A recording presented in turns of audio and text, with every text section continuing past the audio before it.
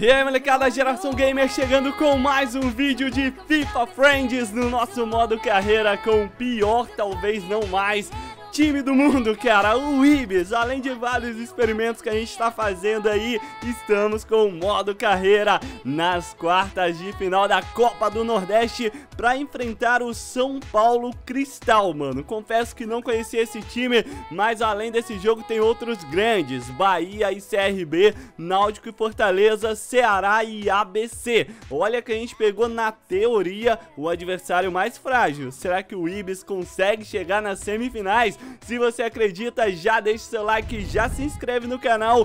Vamos rumo a 200 mil inscritos esse ano e ativa o sininho das notificações. Me segue lá no Instagram, cara. O Twitter, às vezes eu apareço, mas no Instagram eu sempre faço stories conversando com a galera e faço algumas postagens da minha vida. Fica ligado. Hoje não vou me enrolar muito, cara, porque é jogo único. Se a gente avançar, a gente já vai jogar as semifinais. Então vamos com sangue nos olhos. O ataque vai com o Betinho, já 70 de overall, caça-rato, todo mundo ali 100% fisicamente. A gente só tem a baixa do Elias, que segue machucado, tá lá de fora. Bora pro jogo!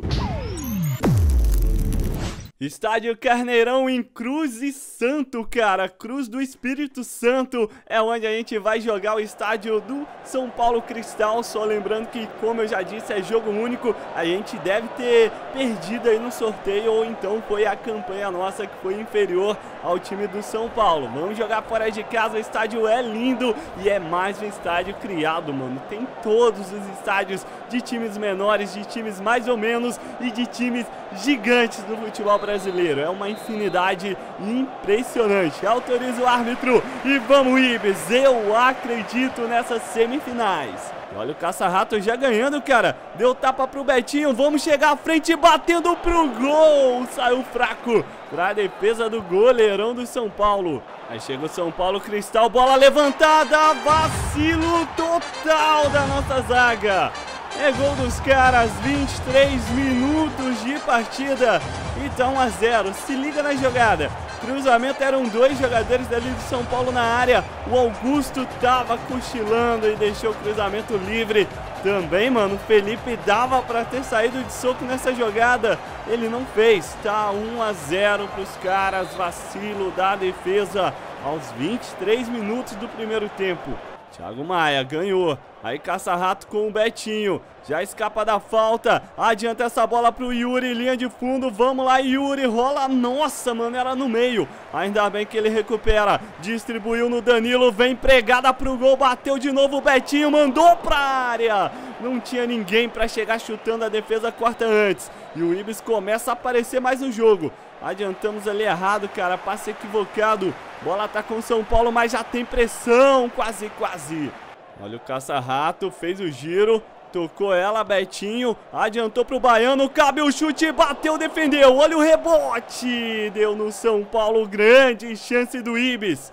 Betinho pressionou, recupera a bola, sobra no Danilo, bate no gol, caça-rato desvia. E ele tava impedido. E termina aí, molecada, a primeira etapa, o São Paulo fez 1 a 0 e olha como tá o outro jogo do nosso adversário das semifinais, caso a gente avance, o Bahia vai vencendo o CRB, lá também final da primeira etapa. E pra esse segundo tempo, cara, vamos botar sangue, né, o caça-rato tá bem, né, mano, não vamos tirar o caça-rato, vamos dar uma mexida na direita, tem o Tiquinho que é da posição, mas vocês sabem, não, vamos colocar, sai aí o Baiano. Lá o Thiago Maia segue no time, a gente tem o meia esquerda no banco. Não temos, cara, temos o Isidório que é meia direita. Então bora meter ele ali no lugar do Danilo, cara. Um cara mais ofensivo pra gente buscar esse empate e tentar levar a partida aí pra prorrogação, pros pênaltis. Vamos lá, Betinho recupera aí pro Ibis. Tem jogador pedindo à frente, é o Daniel Guedes. Vamos lá, Daniel, adiantou pro Tiquinho, a jogada é top, levanta pra área, olha a batida seca do Yuri. Pegou na veia, mas ela vai pra tiro de meta. Outra grande chance desperdiçada aí pelo Ibis. Opa, caraca, mano, adiantou de graça. Aí o Paulo Isidoro Caraca, escapou da falta. Deu passe no Yuri, pediu a frente, recebe. Vamos lá, Paulo Isidoro desarmado. E vem contra-ataque do São Paulo Cristal. É jogada com Poveda, já adiantou ali. O Augusto tava ligado. Vamos lá, Célio Santos com Tiquinho. Pede ali na meiuca, Paulo Isidoro, Betinho. O jogo tá pro Ibis, cara. A gente tem espaço, tem muito espaço. Daniel Guedes fez a finta, adiantou no meio da área pro Betinho. Bola muito lenta, muito atrás. Volta mais uma. Vamos lá, cara, arma essa no meio. Tiquinho carrega, vem trazendo ela no Yuri. Passou Paulo Isidoro. O passe nas costas do Paulo Isidoro. Aí não, cara, lançamento vem o São Paulo Cristal. Bola com o Maxwell, adiantou na área, Renatinho, bota ela no meio, Poveda, Renatinho de novo, adiantou o chute pra tiro de meta. Vai acabar o jogo, mano, a gente teve algumas chances e não soubemos aproveitar. Fim de papo. O São Paulo está nas semifinais aí da Copa do Nordeste.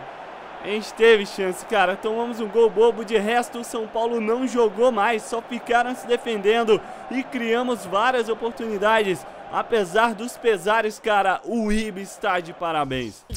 Com a limitação do nosso time não é fácil chegar até aqui, a gente conseguiu chegar, moleque. E olha só, o Bahia foi eliminado nos pênaltis pro CRB e do outro lado ainda não teve confrontos. Então agora é hora da gente encarar o início da Série D1 do Campeonato Brasileiro. Estamos aí exatamente no Grupo A com 8 times. É jogo único, moleque. 7 partidas então no total. O único classificado aí para a Série C é o primeiro de cada grupo. Então a gente tem que vencer de qualquer maneira. Na teoria, o nosso grupo não é dos mais difíceis. Tem o ABC aí famoso, o América do Rio Grande do Norte também. E a Portuguesa do Rio de Janeiro, mais ou menos, cara. No grupo B, no grupo D, são um time a menos, mas tem alguns times mais fortes, como o Boa Esporte, o Caldense, que já jogou muito aí a Série B, Série C, e tem o Joinville também, cara.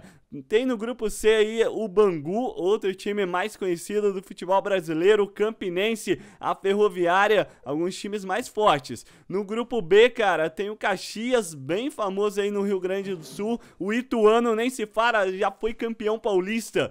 Também tem a Ferroviária do Ceará, o Ferroviário do Ceará, o Guarani de Sobral também de lá, alguns times fortes. O Fast Clube, que é o time que revelou o Betinho, que hoje joga no nosso time. Temos aí 1.300.000 praticamente com essa Copa do Nordeste. Excelentes investimentos a gente pode fazer com essa grana. E detalhe que a gente fechou contrato com o garoto da base, o Luiz Gustavo, que já chega para ser titular desse time, provavelmente. Notícia boa que o Elias tá recuperado aí para essa estreia na Série D1 do Campeonato Brasileiro. E temos algumas atualizações muito importantes, cara. A primeira é do nosso Vitor Hugo, o goleiro do time. Ele encontrou alguns jogadores, esse Heitor eu já descarto, o potencial de 78. O João Pedro, 2 meses observando, vamos observar mais um pouquinho, mas ele só tem overall de 82 no máximo. O Leonardo, pelo amor de Deus, cara, só chega até 66,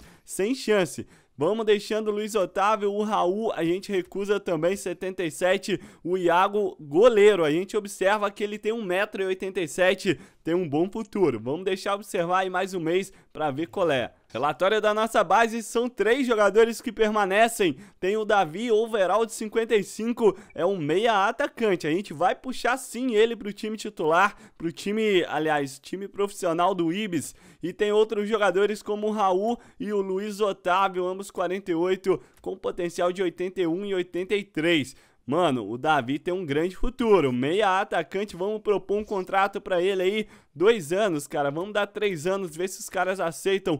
Função a gente não especifica e bora ver. Como prometido, o investimento que a gente adquiriu aí, a renda que a gente teve, cara, vamos aproveitar e investir no melhor dos melhores goleiros aí do mercado, cara, que é o Carlos Pinto. Ele é chileno e tem 5 estrelas para ambas as funções ali, cara, tanto experiência quanto avaliação. Acho um bom investimento, acho bacana a gente fazer isso. Bora contratar ele, mano, e depois a gente vai ter que colocar colocar o cara aí no Brasil ou na Argentina no máximo, porque senão fica muito ruim os nomes dos jogadores. Bora estrear então no campeonato Série D1 do Brasileiro, enfrentando a Portuguesa. Não é aquela da série de 2019, é a Portuguesa do Rio de Janeiro. E detalhes que o Elias, como eu disse, tá de volta e o elenco tá 100% fisicamente. É pra gente ganhar o jogo, cara. Luiz Gustavo, lateral direito, vem pra ser titular, é o moleque da base que ganha essa chance pra entrar no lugar do Daniel Guedes. Cara, o Daniel Guedes tem 59, né? Vamos deixar ele no banco por enquanto, deixa o Luiz Gustavo aí e depois, de repente, ele vira titular do time. Aliás, nada, moleque, o Daniel Guedes tá seta pra baixo e a gente tem que investir sim nos caras da base. Vamos deixar ele de titular e o Daniel Guedes ali no banco de reservas. Então é isso, molecada, estamos aqui no estádio Luso Brasileiro e como vocês podem ver, já tem animação em tudo. A partir da série D1 até as séries mais pra frente, as animações de entrada dos jogadores são mais completas. Como essa ainda é série D1, não é 100%, mas já tá ligado aí que mostra os jogadores entrando a campo. Tá aí o Elias voltando de lesão, jogo fora de casa contra a Portuguesa do Rio. Um empate aqui tá de bom tamanho, mas é claro que a gente vem em busca da vitória, porque só o primeiro colocado avança para a próxima fase e sobe para a Série C do Brasileirão. Aí o árbitro do jogo autorizou, bola tá rolando contra a Portuguesa do Rio.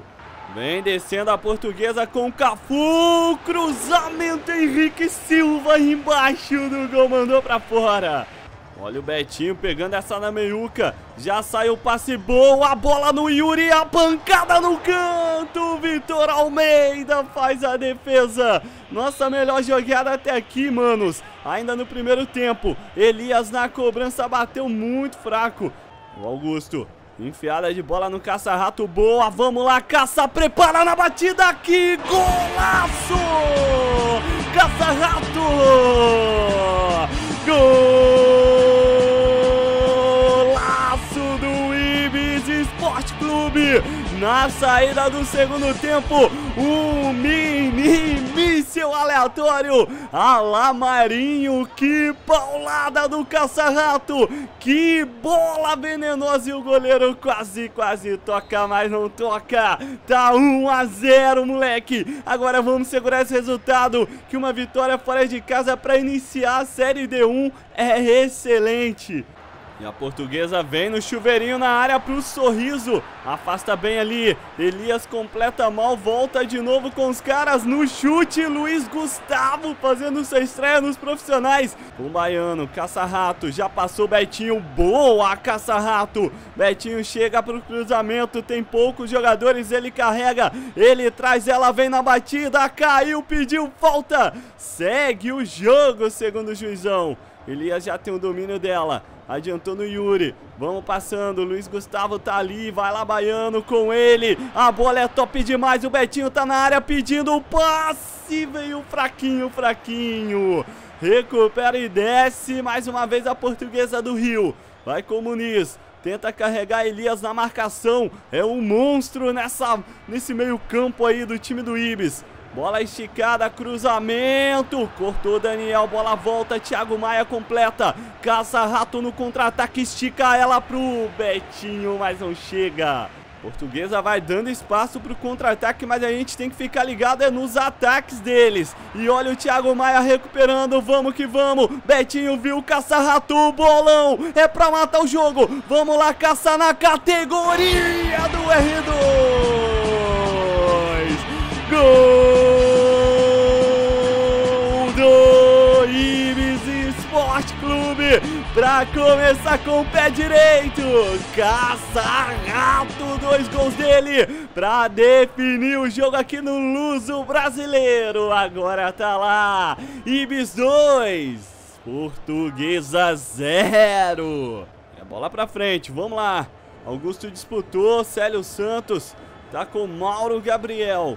A Portuguesa ainda quer diminuir esse placar, saldo de gols, mano, pode decidir a vaga na Série C. Então vamos segurar até o último segundo e fim de papo. 2-0 com um partidaço do Caça-rato no segundo tempo. definindo os resultados para mostrar que não adianta ter 70 de overall como o Betinho, às vezes o 59 do Caça-Rato lhe dá a nota 8.4 no jogo e uma atuação digna de craque realmente do jogo. E olha aí os resultados, manos, do primeiro jogo aí na Série D1 no nosso grupo. A ABC ali venceu, segue na frente, o ABC e o América são, na minha opinião, os dois times mais difíceis e eles venceram o jogo. Além dos dois do Ibis, também o Floresta bateu seu jogo, nada de empate. Grupo D tá desse jeito também, grupo C e grupo B, moleque. Muita emoção tá por vir ainda, eu tô ligado. E estamos treinando o Betinho, o Caça-Rato é um grande jogador, mas não adianta treinar ele. Ele tá com 30 e cacetada de anos, 34 se eu não me engano. E olha a notícia, hein, mano, o nosso olheiro Ricardo acaba de chegar, então já vamos criar uma rede de observação pra ele já já, cara. Aliás, ele não, né, o outro olheiro que é o Davi. Ah, o Davi é, mano, olheiro Thiago do Brasil. Cara, cadê o nosso olheiro que a gente contratou, mano? Temos aí o contrato aceito do garoto Davi, então ele já tá integrado aí ao time profissional do Ibis, cara. 3 jogadores da base a gente já puxou desde o início. O Augusto, que é lateral esquerdo, o Luiz Gustavo, que é lateral direito. E agora, mano, com 55 de overall, o atacante Davi. Ele é segundo atacante. Joga como meia e como atacante, uma grande opção aí pra gente. E já vamos sacar um jogador aqui de meio que a gente não usa tanto, que é o Azevedo. E olha só, o Carlos Pinto, o nosso olheiro chileno, chegou. E, manos, vamos criar uma rede de observação bem top aí com ele. Eu acredito que no Brasil, né, mano? O Brasil é melhor, a gente já tem um olheiro no Brasil, eu tô ligado. Mas esse é nível 5 estrelas. Mas vamos fazer o seguinte, vamos observar aí na Argentina. De repente um grande talento argentino da base pode vir aqui pro Brasil. Vamos deixar ele lá, cara, 3 meses, 6 meses, 9 meses. Vamos procurar qualquer tipo de jogador, desde que seja bom. Vamos ver se esse olheiro realmente é top. Ele já tá criando aí a rede de observação. E o Vitor Hugo aqui no Brasil tá bem fraquinho, né, mano? Assim que o Vitor Hugo sair do Brasil, a gente pode colocar ele. Então é isso, molecada. Vamos deixar o próximo jogo aí pro próximo episódio, porque tem muita coisa maneira e a gente vai jogar 3 partidas por vídeo. Esse já teve a eliminação aí na Copa do Nordeste, muita coisa rolou e a gente vai buscar o título ou pelo menos a vaga para a Série C. Tamo junto e até a próxima.